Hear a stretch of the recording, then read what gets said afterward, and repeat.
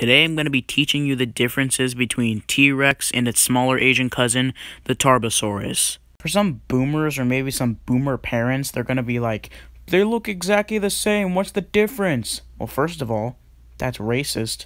And no fear, random boomer parent who can't tell the difference between something quality and something not quality.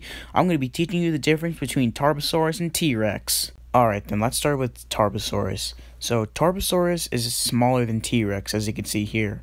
It's probably the second largest tyrannosaur. Now for the skeleton. So, the skeleton looks pretty similar to T-Rex. There's just two major differences aside from the size.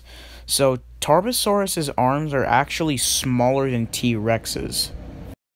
Next are the skulls. Tarbosaurus has a longer, thinner snout compared to T-Rex, which has a shorter, robust snout. Now, we don't know what Tarbosaurus' skin was because we don't have fossil evidence yet. It was probably a lot different from T-Rex. It was probably much fluffier, it had a different pattern, like maybe some more stripes and stuff.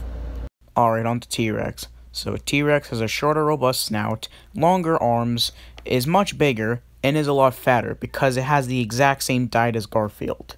Okay, then that was me talking about the differences between Tarbosaurus and T-Rex. I hope you enjoyed the video and have a good day.